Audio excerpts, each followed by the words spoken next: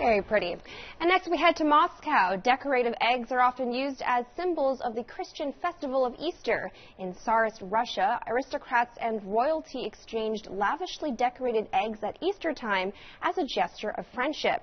Now a new exhibition in Moscow is celebrating that historic tradition.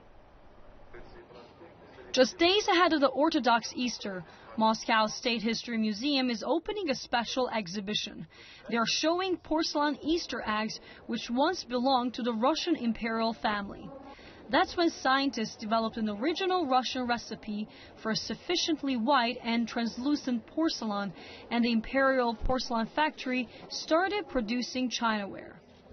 The first egg was made by Dmitry Vinogradov, the inventor of the porcelain, for Easter in 1749.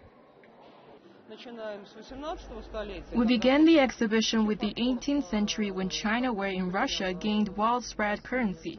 That was connected with the invention of famous Dmitry Vinogradov, and it ends with objects from the time of the World War I, when there was a tradition of congratulating and exchanging Easter eggs with the military. The exhibition opening is being attended by Pavel Kulikovsky, the great-great-grandson of Russian Emperor Alexander III. There's no doubting which is his favorite Easter egg. This is my favorite, yes. The big one of Alexander III is beautiful blue color with gold on top, and it's just bigger than normal, so it's very impressive. I think that's very fitting for Emperor Alexander III.